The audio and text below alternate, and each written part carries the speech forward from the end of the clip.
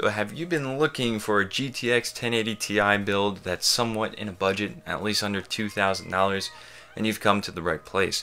Now I have put together a pretty exciting builds part list. No, not an official build because I can't afford to buy another computer right now, but it is pretty exciting to put this list together and see a complete GTX 1080 Ti build with also a Ryzen 1600X. Yes, a Ryzen 1600X and a GTX 1080 Ti, all for $1,500. If you guys are within this budget of $1,500, I know quite a few of you that are. This was actually a subscriber of mine that asked me this question: can you make a parts list that's $1,500 and has a GTX 1080 Ti in it? And I said, sure, let me do what I can.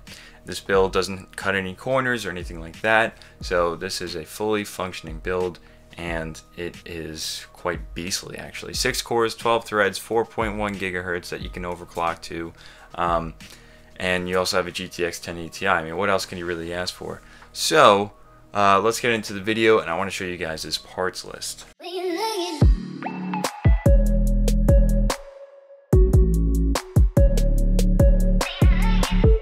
Alright, so here is the build list. Now, I'm just going to show the total right here. It is $1,517. So it is very close to $1,500, give or take what you want on the power supply, and that number can be a little bit lower.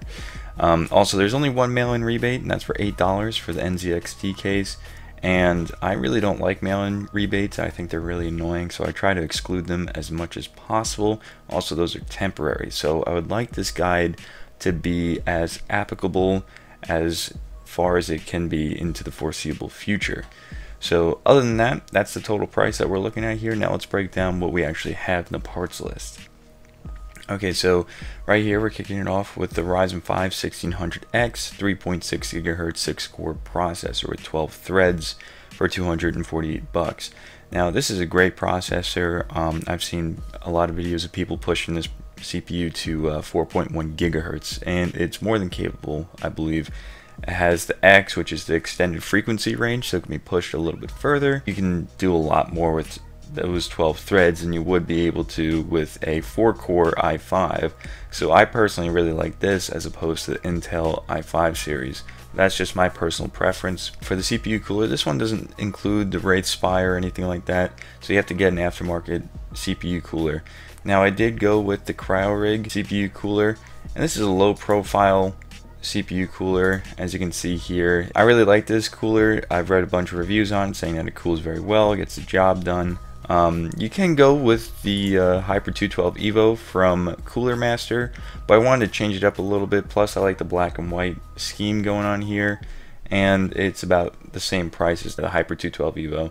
And we can see here it is AM4 compatible, so that will work. Okay, next we have the Gigabyte AX370K5 ATX motherboard. This is a full ATX motherboard, and you are getting all the nifty little features that comes with this board. It's a nice color scheme. You got RGB lights in here, you have metal reinforced PCIe brackets, you got the nice IO shield and everything else. Really good power delivery with the, I think, 11 power phases, if this is the same as the Gigabyte AX370 Gaming 5 motherboard, and which I did an overview of that board, so if you want to check that out, it'll be linked in the card and also the description below. And it's available for about the same price on Amazon, so if you have Amazon Prime, you can definitely take advantage of the free shipping if you wanted to. Next we have 16 gigs of G.Skill DDR4 RAM at 3000 megahertz. Now I know Ryzen really likes that faster memory, so we went with a 3000 megahertz memory, which is about the sweet spot from what I read on a bunch of reviews. G.Skill makes great RAM, so I mean that's pretty standard. Also the gray and red color scheme will go nicely with the black motherboard and also the black and white CPU cooler. So there's a bit of a trend going on here with the color scheme. Okay, so for storage we've got The Sandisk 120 gig SSD. Sandisk makes a great SSD. I've got one in my Ryzen PC right now. So the SSD is basically here just to put your operating system on and some large programs. You don't have to really put any games on there. If you want to, you can go with a larger SSD if you want to compromise on the space that you have available for your $1,500 budget. Now, with that being said, you have the OS running on that and everything else on this Western Digital 1 terabyte drive here, which is about $50. Okay, so now we've got the really nice part of this build is alongside with the 1600X, and this is the Gigabyte GTX 1080ti gaming OC. This is a really nice card. Gigabyte makes nice cards, of course, and it's got a really cool color scheme as well that I think will fit nicely with the black and white, and also some red in there if you can. And also, it's just a good card. The GTX 1080ti is a beast. You can do 4K gaming with it, and you also have a processor that's more than capable of handling the frames coming out at 4K. Okay, so now we got the 1080ti. Alongside of that, we have the NZXT S340 black and red ATX mid tower case. This is a beautiful case. NZXT makes great cases alongside with Fantex. I think those are both of the top PC case manufacturers, and the black and red is just, you know, sexy. It's mostly black with some small accents of red, which I like.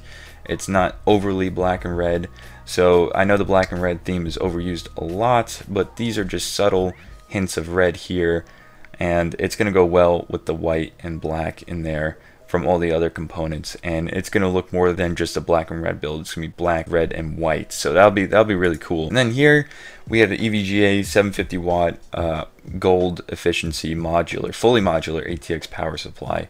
So you can change this as you will. You can see that we have about a 470 watt power threshold here, and give or take about a multiplier of 1.5. You want to have at least about 700 watts of power here probably. So we're going to say 750 just to be safe. And then you can have a fully modular if you want. If you want to go with a semi-modular or the non-modular, you can save a couple bucks there in case you want to add in some nice case fans or something extra that you want.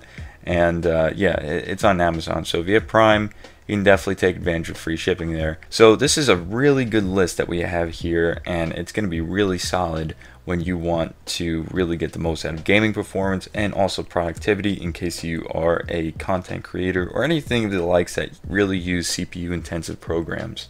So yeah, that's the parts list right there. Let me know what you guys think of it. That's going to be one of the best all-around prices that I can find for $1,500, and probably the best bang for your buck, I would say, for $1,500. You're getting a lot out of that build, personally, I believe. So let me know what you guys think about this build list. Maybe it helps you out. If you guys want me to put together future lists that are a little bit cheaper, of course I can do that as well and make a video for you guys, and I could share that with everyone. I'll be putting the link in the description for this parts list specifically, and you guys can go and check that out and modify it as you need for your specific budget.